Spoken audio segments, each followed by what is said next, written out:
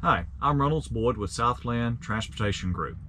I'm currently in a model year 2022 International LT, and I want to show you a few points on using the factory equipped power inverter optional on the International LT truck. The factory inverter is located under the lower bunk in the sleeper. The inverter is mounted to this partition located here. Taking a closer look at the inverter and how it's mounted, you can see how it's mounted here to the partition that's part of the frame that makes up the lower bunk. Okay.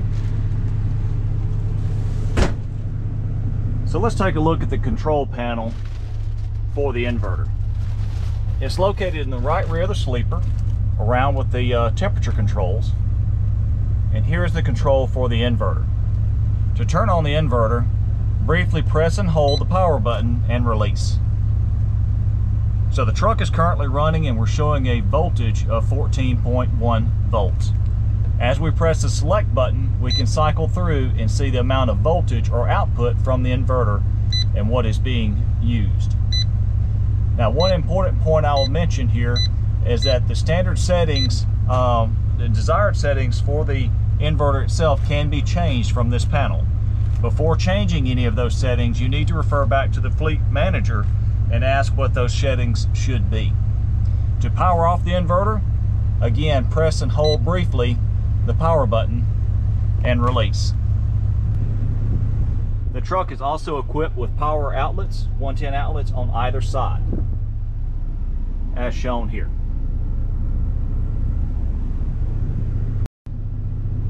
This truck is also equipped with shore power, meaning that you can plug up the chassis itself and truck to 110 volts and the inverter will act as a battery charger, and the power will go directly from the power plugged into the truck and out to the outlets itself and does not drain the batteries. It's also important to note that the area around the inverter needs to remain ventilated. You do not want to put materials around the inverter that reduces the ventilation and the ability of the inverter to cool itself.